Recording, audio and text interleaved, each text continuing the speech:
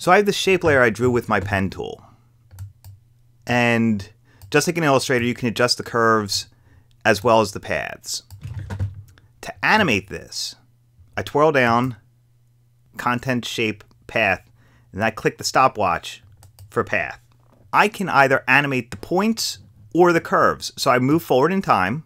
I'm going to hit Shift just so I can get the paths selected. Then I'm going to select the one I want. I'm going to move the actual path here and then show an example of moving the curve handles.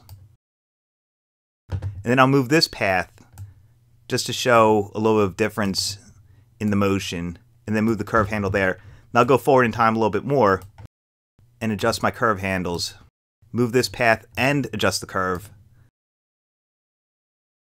And that's an example of animating a path, moving the points as well as adjusting the curve handles.